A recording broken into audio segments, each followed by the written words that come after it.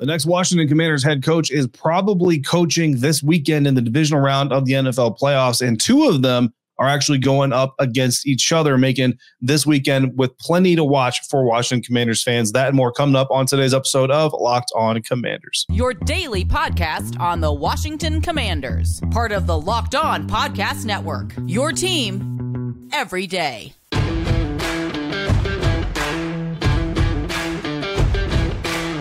Welcome into this episode of Locked On Commanders, your daily podcast covering the Washington Commanders, part of the Locked On Podcast Network, your team every day. Thanks so much for making Locked On Commanders your first listen of the day every day. Don't forget that you can subscribe for free on YouTube or wherever you're getting this podcast, and you can continue this conversation by becoming a Locked On Commanders Insider. Join Locked On Commanders Insiders by going to joinsubtext.com/LockedOnCommanders. From there, you'll get text messages from me, inside information, exclusive content like command huddles, one of them dropping on Saturday, where I will be discussing the ongoing feud between Robert Griffin III and Jay Gruden, among other things. Get in on all of that fun. Just go to joinsubtext.com/LockedOnCommanders, and you can be a part of that entertaining mess. I'm David Harrison, credentialed member of the media, covering the Washington Commanders for CommanderCountry.com, part of Sports Illustrated's FanNation, here with you every Monday through Friday, along with our everydayers and everydayers. Greatly appreciate your continued support for the show. This episode is brought to you by Prize Picks, the easiest and the most exciting way to play daily fantasy sports.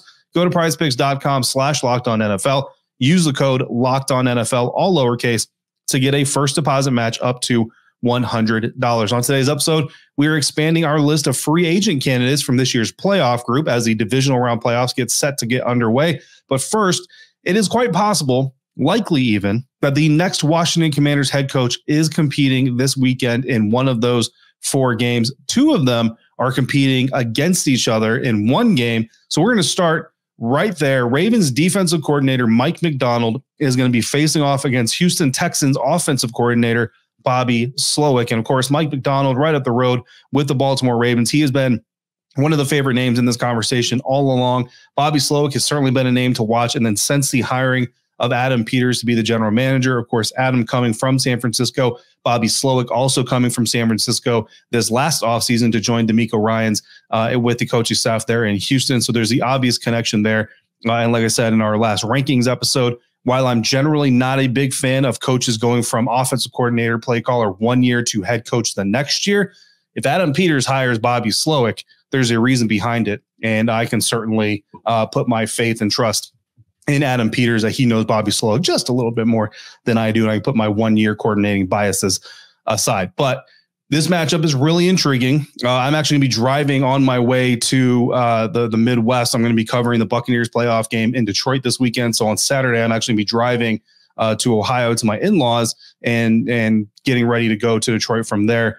So I'll be listening to this game, unfortunately not watching this game, but I will have it DVR'd and I will watch it as soon as I get the opportunity because I'm really interested in this contest. It's really going to help us expand our look at these two coaches. So I thought we would expand our look here on Locked On Commanders at these two coaches. In the meantime, Mike Macdonald, right? Second year in the NFL as a defensive coordinator, spent a lot of time with the Baltimore Ravens staff. Before that was the Michigan Wolverines defensive coordinator in 2021, came back in 2022 to coordinate the Ravens defense. And now obviously we're in 2023. So second year in the NFL as a defensive coordinator, second year in the NFL playoffs as a defensive coordinator. 2022, him and the Baltimore Ravens lost in the wild card round to the Cincinnati Bengals 24-17. That 24 points that the Bengals scored was actually 2 points less than the Bengals averaged all season long. So a pretty solid performance from the Ravens defense. They held the Bengals to the fewest first downs they've had all season long, less than 260 yards of offense for just the fifth time all season long, second fewest passing yards and rushing yards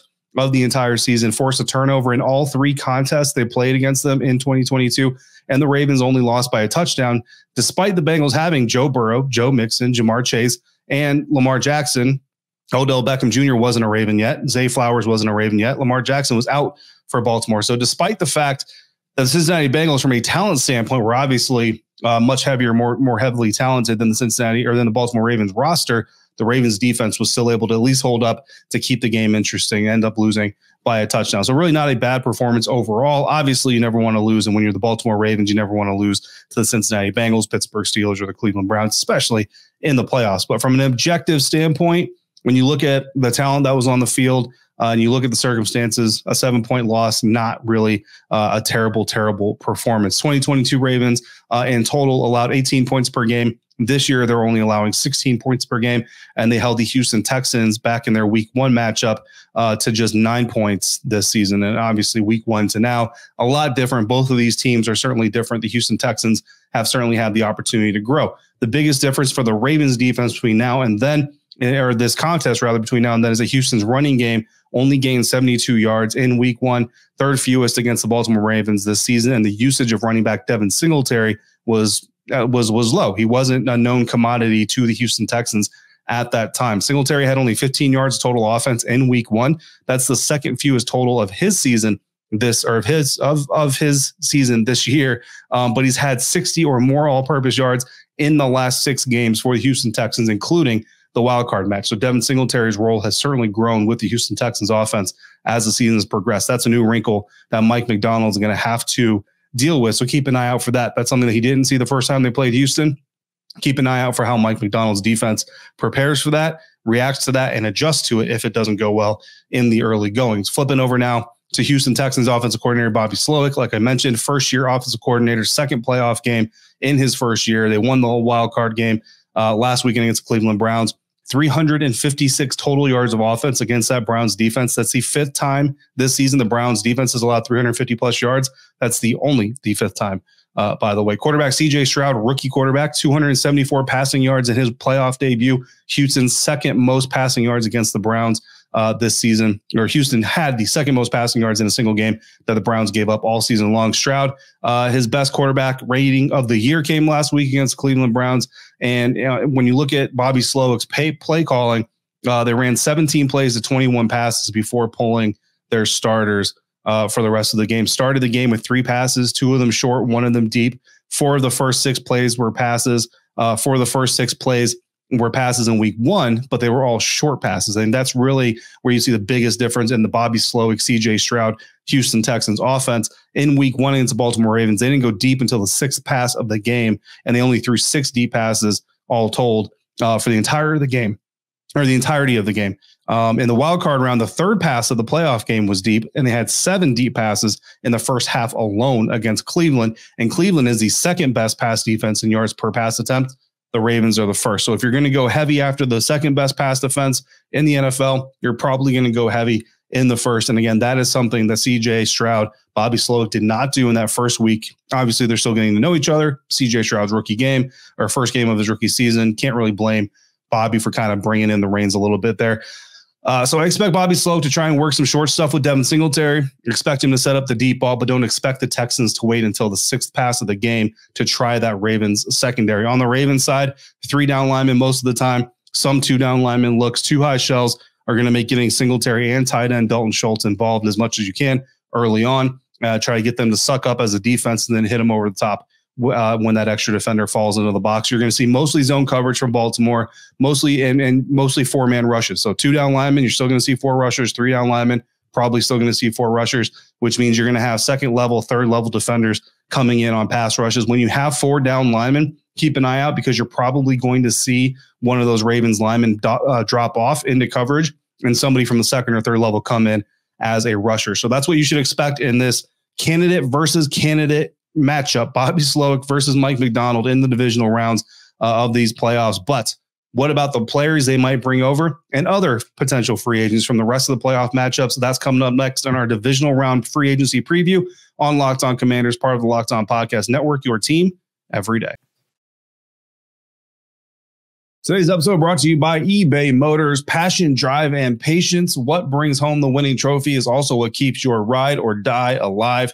eBay Motors has everything you need to maintain your vehicle and level it up to peak performance. From superchargers, roof racks, exhaust kits, LED headlights, and more. Whether you're into speed, power, or style, or all of the above, eBay Motors has got you covered. With over 122 million parts for your number one ride or die, you'll always find exactly what you're looking for. And with eBay's Guaranteed Fit, your part is guaranteed to fit your ride every time or your money back. Because with eBay Motors, you're burning rubber, not cash. With all the parts you need at the prices you want, it's easy to turn your car into the MVP and bring home that win. Keep your ride or die alive at ebaymotors.com. Eligible items only. Exclusions apply.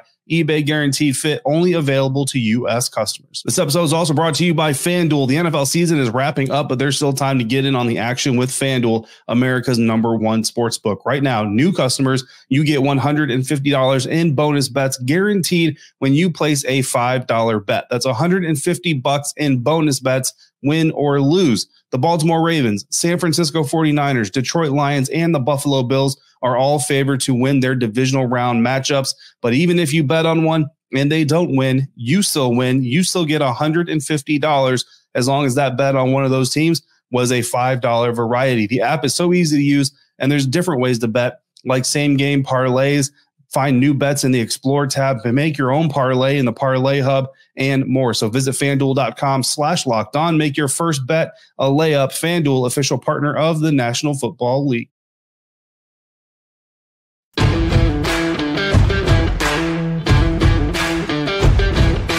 Continuing on now with today's episode of Locked On Commanders. Thanks again for making Locked On Commanders your first listener, first view today and every day. Every day is make sure you come back at the beginning of the week. We'll have 5 brand new episodes coming for you next week, including another mailbag episode. So if you've got questions you need answered, by all means, drop them in the YouTube comment section or text me directly by becoming a Locked On Commanders Insider. Join subtext.com/LockedOnCommanders to do that. Locked On has also launched the first ever national sports 24/7 streaming channel on YouTube. Locked On Sports Today is here for you 24/7, covering the top sports stories of the day with your local experts of Locked On, plus our national shows covering every league. So go to Locked On Sports Today on YouTube and subscribe to the first ever national sports 24/7 streaming channel. Now we're going to get into our divisional round playoffs. Free agent preview. We got some really good games coming up this weekend against teams that are still in the hunt for that all elusive Lombardi trophy. Starting off, first game of the weekend, Houston Texans traveling to face the Baltimore Ravens, 4:30 p.m. Eastern time. You can watch it on ESPN or ABC. And we're starting off with the visitors here, the Houston Texans, and we're looking at Derek Barnett, Houston Texans defensive end. As a first-round NFL draft selection for the Philadelphia Eagles in 2017, Barnett spent his first 6 seasons with Philly before being waived during the 2023 season. He was claimed by the Houston Texans and has played with them ever since. He played 8 games total for the Philadelphia Eagles. I think he was inactive for the final 2 games of the year that he was there. So I think 10 games total he was in Philly. So the Texans claimed him.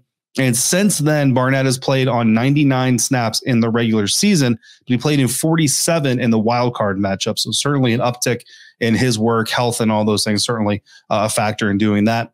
But 47 snaps in their win over the Cleveland Browns. He logged 2 tackles. He got a sack in the win. And, you know, he's someone to watch this weekend in the NFL's divisional round of the playoffs. And again, this is the matchup where we've got 2 prime coaching candidates, Bobby Slowik for the Houston Texans, Mike Macdonald for the Baltimore Ravens.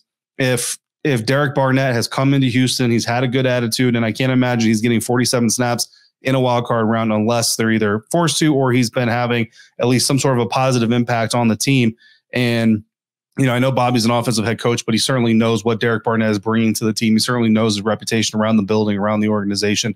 So this is someone who may be looking to restart his career, maybe looking for a fresh start this offseason. And if Bobby Slowik goes to Washington, knows Derek Barnett, knows who he is as a player and as a person, and gives him the opportunity to come to Washington and maybe get a little bit of revenge against his old team a couple times a year, that's certainly a pairing that I think could work out fairly well if all those things kind of align. Now, on the other side of this matchup, the Baltimore Ravens roster, this is not a team that we talked about free agent wise last week because they weren't playing in the wild card round. So this guy is the first time we've really talked about it, but I know some of you in the comments have already been really high on Patrick Queen, the Baltimore Ravens linebacker. And this is a guy that not only do I think he could be a home run signing for Washington, but I think he's going to be available.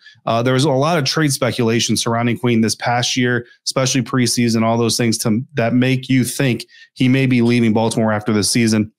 And that could actually be happening because it's not very common that you see a Pro Bowl caliber, all pro caliber type of player leave their organization, but that could be happening with Patrick Queen and the Baltimore Ravens. Of course, trade speculation is kind of what you expect, right? We saw it with Chase Young. So when you see a 5th-year option get declined, that's typically what you're going to get. That's exactly the scenario that Queen found himself in this offseason. He's a first-round pick in 2020, just like Chase Young. Just like Chase Young had his 5th-year option declined. And yes, the response is always going to be, well, there's got to be a reason. What was the reason? Well, I will tell you that it's not necessarily production. The linebacker set career highs in 2022 before having his option declined. And it's possible the Ravens only declined his option, because they're already paying linebacker Roquan Smith record-setting numbers. They're already paying quarterback Lamar Jackson top dollar. It's really kind of hard to justify paying a second linebacker near or close to top dollar when you're already paying those types of premiums.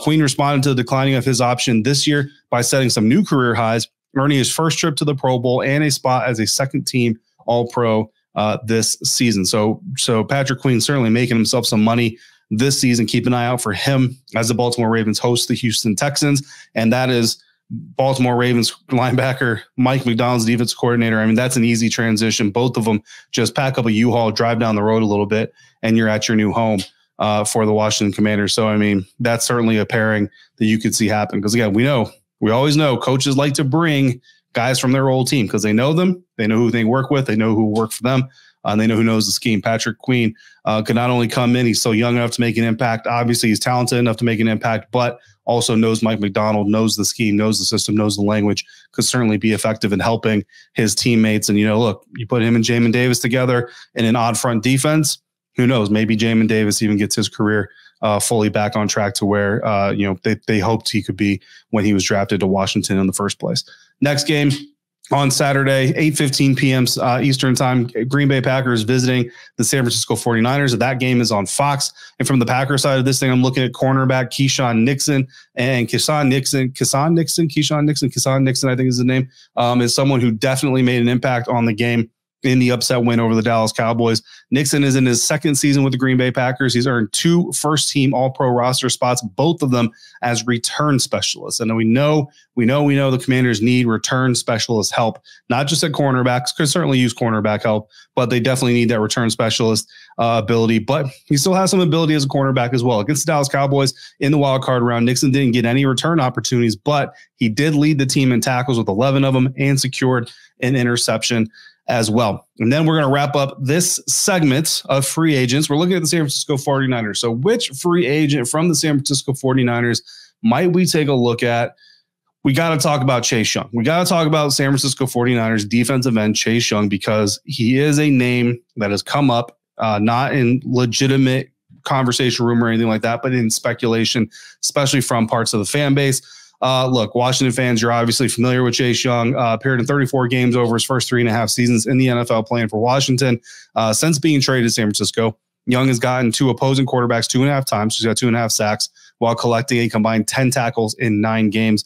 Commanders fans, like I said, there have been some subtle Commanders wonderings happening in the fan base on whether or not Chase Young might return to Washington from San Francisco as a free agent. And that would be kind of a trip. Adam Peters, the assistant GM in San Francisco, helps the 49ers trade a 3rd-round compensatory pick to the Commanders for Chase Young this season. Next offseason, Adam Peters is the GM in Washington, signs Chase Young back over. So you have the player and you have the compensatory pick that you got for him in the initial trade to begin with. That would be a trip. Look, personally, I don't think it's going to happen. I think I actually talked about this on a command huddle recently, but we'll talk about it here on this episode. Personally, I don't think it's going to happen. I don't think Chase Young as a free agent option. I just don't believe that Chase Young would want to return to the organization, right? Still loves the DMV, still from here, still proud to be from here, all that stuff. I just don't think he would want to return to the organization. Now, the coaches are gone, right? Ron Rivera's gone. Jack Del Rio's gone. The front office, we'll see what that looks like, completely. Josh Harris, there's been some reports or some thoughts that Josh Harris kind of spearheaded the trade of Chase Young. So if that's the case, and Josh Harris may not, may kind of tell his guys, hey, look, I'm not interested in bringing Chase back anyway. So it's one of those things where we live in a never say never kind of world. So I'll not say never, but I don't see that being a real thing. And I'm not trying to squash any dreams from anybody out there who wants to see Chase Young back in Washington. I just don't see it happening. But again, never say never. And he's obviously a free agent. He's obviously a big name, so we can talk about him. I just don't see it happening. So you're going to keep an eye on Chase Young when the Niners are on the field, see how he does against Jordan Love and the Green Bay Packers, and we'll see what the future has in store. Those are the guys playing on Saturday. What about Sunday? That's coming up next on today's episode of Locked On Commanders, part of the Locked On Podcast Network, your team every day. Today's episode is brought to you by Prize Picks. Prize Picks is the largest daily fantasy sports platform in North America. It's the easiest and most exciting way to play daily fantasy sports because it's just you against the numbers. Instead of battling thousands of other players, you pick more than or less than on 2 to 6 player stat projections and then watch your winnings roll in. Prize Picks is the most fun that I've had, winning up to 25 times my money this season. And with basketball season here, you can now pick combo projections across football and basketball from the Specials League, a league created specifically for combo projections that include 2 or more players from different sports from different leagues. For example, LeBron James and Travis Kelce at a 10.5 combo of 3-pointers made and reception. Sounds interesting. Go to prizepicks.com/LockedOnNFL. Use the promo code LockedOnNFL, all lowercase, for a first deposit match up to $100. That code again, LockedOnNFL, all lowercase, at prizepicks.com/LockedOnNFL. to get yourself a first deposit match up to $100. Prize Picks daily fantasy sports made easy.